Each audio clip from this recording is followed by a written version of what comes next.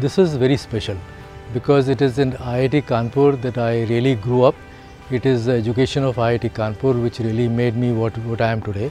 So an award from that institute where I spent some of my most impressionable age of my life is a very special one.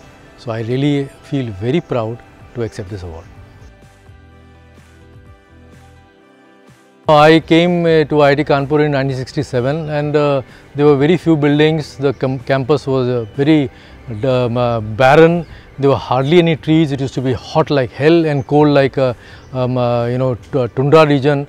And now it's such a beautiful campus. In fact, anytime I come, I find the campus resembles very much like an American university.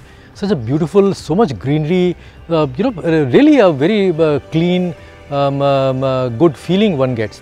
And with time, so many projects have come, so many new things are coming. That's a very remarkable thing. What I just simply would like to stress is that we are some of the students who come, they are one of the top students. They should be engaged with the story of India.